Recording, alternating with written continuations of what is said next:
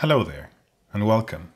In this series of videos, I would like to show you how I go about designing an algorithm, in this case a Kalman filter, prototyping it in Python with its tests to make sure that it's doing what I want it to do, and later to port it to C++, porting also the tests so that then we have a system that can be deployed and it's already tested with the same tests as our prototype. I divided this process into 3 videos. In the first video, we're going to design the Kalman filter.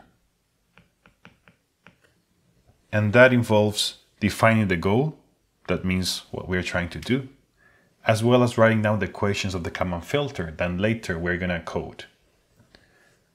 In the second step, we're going to code the Kalman filter in Python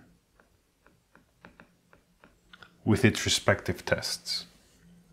And finally, in the third step, we're going to code or port this Kalman filter in C++.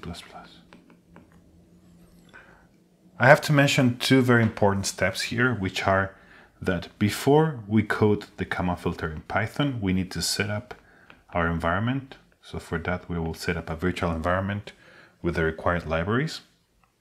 That's going to make it much easier to then code and test. Before starting working in C++, we will want to define our environment, and we will do that with CMake, as well as setting up the dependencies, which in this case are going to be eigen, that we will use for matrix algebra, and pybind11, that will allow us to call C++ from Python.